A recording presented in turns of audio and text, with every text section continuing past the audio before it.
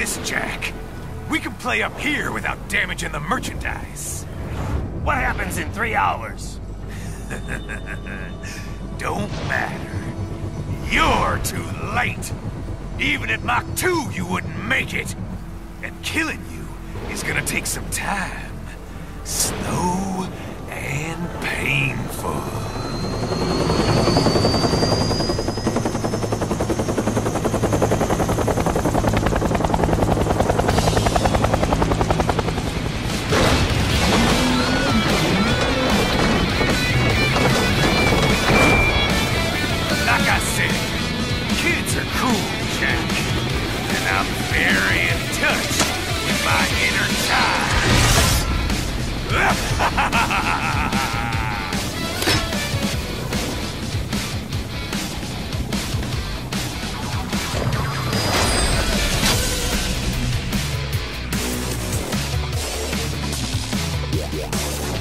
You can be cooler than that, Jack.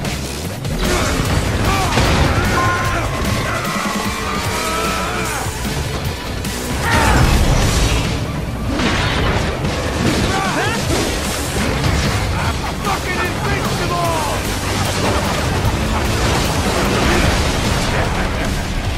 Come on! Don't fuck with me, Jack!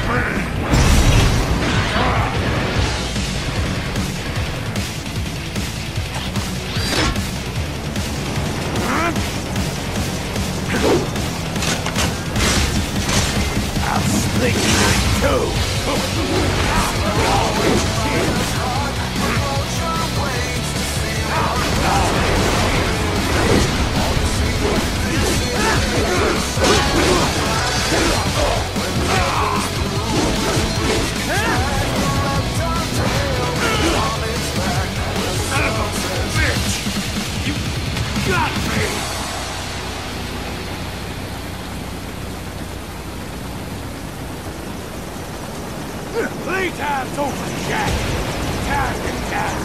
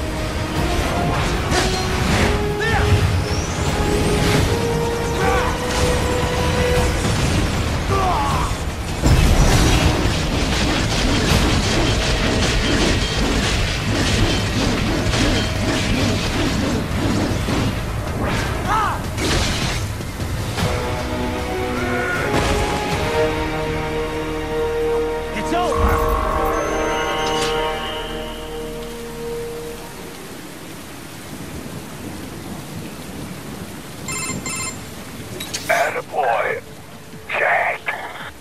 What happens in 3 hours? He'll launch Operation Tecumseh. Who? Armstrong? I've already said too much. I have him caught. self-shaving? Asshole. He's good. Real good. You knew this would happen, didn't you? Well, you get your wish. Up to you now. Sam. Raiden here. I've taken Marshall HQ. Yeah. I have just entered Denver airspace. I will be there soon. Hurry. Raiden, what Sundowner said. I know. Anything that'll rival 9/11 cannot be good. And in 3 hours, maybe less. He said even Mach 2 could not get there in time. If he was serious, that's over 4,000 miles away. 4,500. So whatever it is, it's not happening on American soil. If it's gonna spike demand for PMCs, it's gotta be a political hotspot. A coup or civil war in a stable region wouldn't have a domino effect. And they'd want to draw in a superpower. No. What? The president. He's on his way to Pakistan. If something happens to him there... Oh, shit. The War on Terror Part 2. Contact the military. Official channels are frozen since Mexico. Unofficial channels will take too long. Besides, what's our proof? Who's gonna believe us over World Marshal? Then we have to get there first. Невозможно. Impossible. It is the other side of the planet. Even if we were in the world's fastest jet right now, it's not even close. Hold up. It's not a jet we need. Courtney? An RLV would make it with time to spare. That's... Mach 23 if we're talking 1 atmosphere. 17,650 miles per hour. That would make Pakistan in under half an hour. Right. Contact Solis.